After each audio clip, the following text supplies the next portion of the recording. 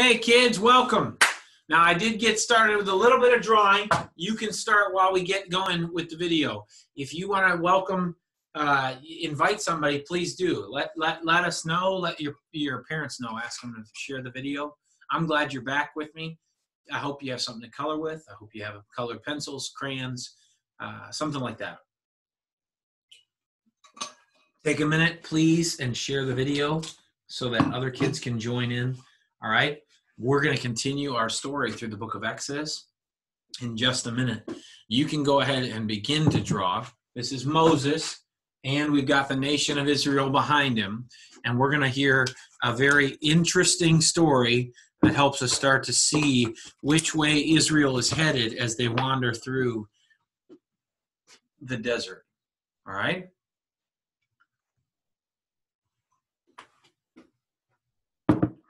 Okay, hopefully you've shared it by now. I am glad you're here. I really love doing this with you, and I hope you're learning about God's Word. Now, last time we heard the whole community of Israel was singing, and then they were complaining, right? They were celebrating the fact that God crushed the enemies of Israel, but also that he was loving and leading his people. And then right after that, they started to go, does he love us? Is he going to provide for us? Is he going to care for us? And God said, yes, you need to listen to me. You need to follow me. You need to care, trust in me, and I will provide for you. Well, here's what chapter 16 tells us. The whole Israelite community began to walk from Elim and came to the desert of Sin, is what the name of the desert is called. And in the desert, the whole community grumbled against Moses and Aaron. The Israelites said to them, if only we had died by the Lord's hand in Egypt. There we sat around pots of meat and ate all the food we wanted. But you have brought us out into this desert to starve this entire assembly to death. Now, you know probably, if you know anything about a desert, kids, you know that there isn't much food in the desert. I get it. You get it. You look around, nothing but sand. And I don't know if you've ever tried to eat sand, but it's crunchy, and it doesn't taste good, and it doesn't have any nutritional value. So on one side, we might know, wow, there's a huge group of people. Where are they going to get some food? You guys probably ask your parents 10 million times a day, hey, can I have a snack? Can I have some food? And then when they provide you food, often here's what you do. I don't like it. Well, you sound a lot like the children of Israel, okay? Asking for food, not liking what God provides.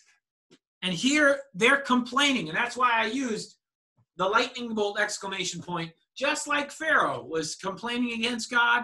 Well, here, the children of Israel, they've got the same language as Egypt, grumbling against God. But here's what God says. I will rain down bread from heaven for you. The people are to go out each day and gather enough for that day. In this way, I will test them and see whether they follow in my instructions. On the sixth day, they are to prepare what they bring in, and that is to be twice as much as they gather on the other days. In the evening, you will know that it was the Lord who brought you out of Egypt. And in the morning, you will see the glory of the Lord because he heard your grumbling against him. Who are we that you should grumble against us? Moses said. All right, so Moses is telling them this. The Lord is going to bring and provide for the people. And actually, what he says is, hey, I'm gonna bring quail, and I'm gonna bring bread. The quail that evening comes, and they say, look at verse 13. That evening, quail came and covered the camp. In the morning, there was a layer of dew on the camp. All right. So first, we'll read about the quail again, I think, in the book of Numbers. But quail, do you know what quail is? Quail is like a little bird. I've seen them out west, and so they look like this. Okay, we're gonna put a little bird. They kind of got a little head and a little body like that. And you know what they do? They have a little pharaoh. They have a little pharaoh thing on them too. So I'm not going to draw a bunch of those, but you can draw a few with a little quail all over. So God provides them with meat, and then he provides them with something else, which is going to be kind of the symbol of all of God's provision for many years. First, he provides quail. So they can go out and they kill those birds and they can eat those birds. But then it tells us that in the morning, there was a layer of dew around the camp. And when the dew was gone, thin flakes like frost on the ground appeared on the desert floor. And when the Israelites saw it, they said to each other, "What is it?" For they did not know what it was. And Moses told them, "It's bread for you to, the Lord has given you to eat. And this is what the Lord has commanded. Everyone is to gather as much as they need." All right? Then they went out, and here's what they see, kids. They see this, like, I'm going to make these little things, all right? And they're like little cakes. You know how you have like Frosted Flakes? Have any of you had Frosted Flakes? I don't know that manna looked like Frosted Flakes, but it looks like thin, light cakes that are all over the ground, and God's people can go and gather them up and take them to eat. And it says in God's word here that everyone had as much as they needed. And God gave them a couple instructions. And these instructions were designed to teach them to follow his loving and his leading. God said that they would go out every day and that they would save up or gather up the manna. That's what it's called, manna, this bread. Gather up the manna so that they would have enough to eat from the Lord. But they weren't supposed to save up manna, okay? Because the manna that was saved up, Moses tells them that you're not supposed to keep it until morning. But some of them did, and it began to stink and rot. And I think God was helping them to learn to depend on him each day.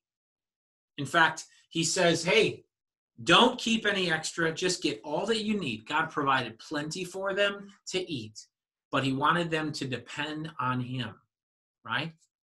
And even then, there's one extra way that he shows this, and this is a big part of what God does in the life of Israel for the future.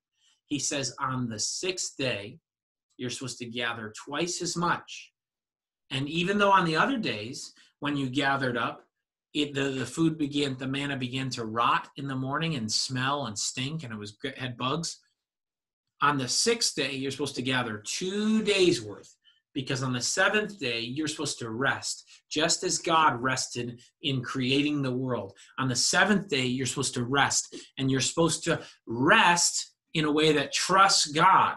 So you're not going to go out and pick up manna in the morning. You're going to trust God, because I'm going to keep that food from spoiling, and I'm going to provide for you even when you go out. The Lord says this, tomorrow is to be a day of Sabbath rest, a rest for you, a holy Sabbath. So bake what you want to bake and boil what you want to boil. Save whatever is left and keep it until morning. And when they woke up in the morning on the seventh day, Saturday, it didn't stink, because the Lord had prepared and provided. And he said, 6 days you're supposed to gather, but on the seventh day you are to rest.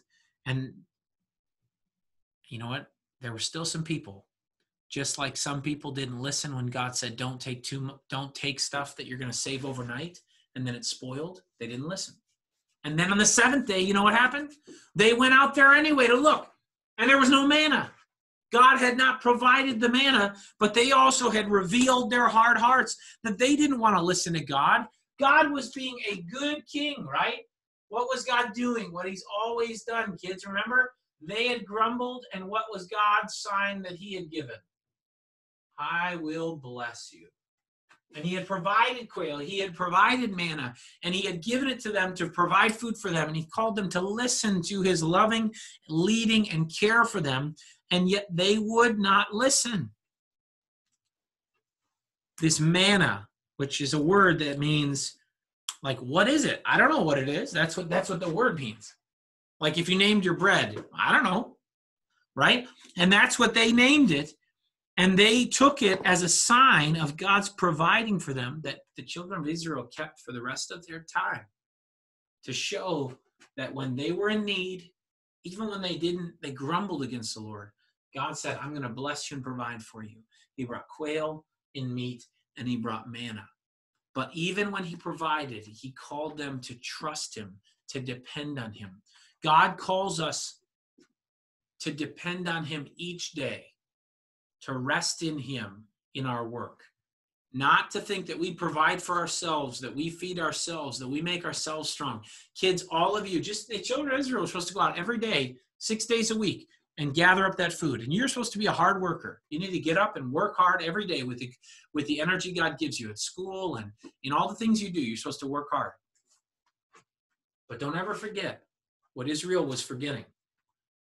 God is the one who provides us with energy, with life, with strength each day. That when we work and in our work, we're supposed to depend on him, listen to him, follow his loving leading. Okay, I'll see you tomorrow, guys.